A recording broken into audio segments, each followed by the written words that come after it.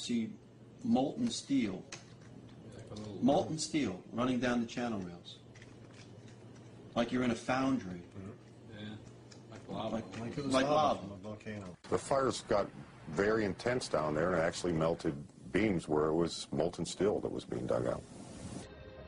It's this fused element of steel, molten steel and concrete and all of these things all fused by the heat into one single element. And almost like a chunk of lava from Kilauea or Iceland, where they're very sharp but breakable shards on the end here.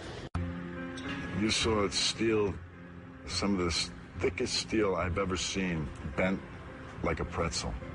And you just couldn't imagine the force that took. The grapplers were pulling stuff out, big sections of iron that were literally on fire on the other end.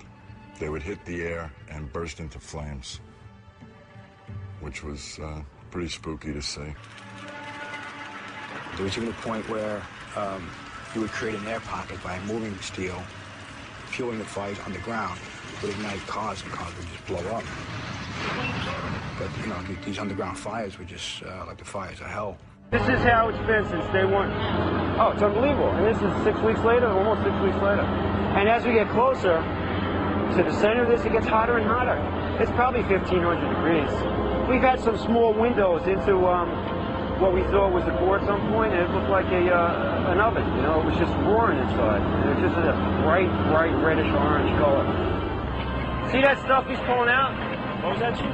We're gonna hold off on the water. See the stuff he's pulling out? Yeah. It's red hot. If we hit it too much steam, you won't be able to see what he's doing. Great. You see how this debris is still smoking? That's from the fires that are still burning. 8 weeks later, we still got fires burning. Every now and then, one of the pieces of equipment will dig in, they'll open up a small area, the oxygen will rush in, and you'll get this plume of brown, black smoke coming up. That's because that fire just got more oxygen. So, I mean, these things are burning. At one point, I think they were about 2,800 degrees. Underground, it was still so hot that molten metal dripped down the sides of a wall from Building 6. There were fires of 2,000 degrees Fahrenheit below the ground.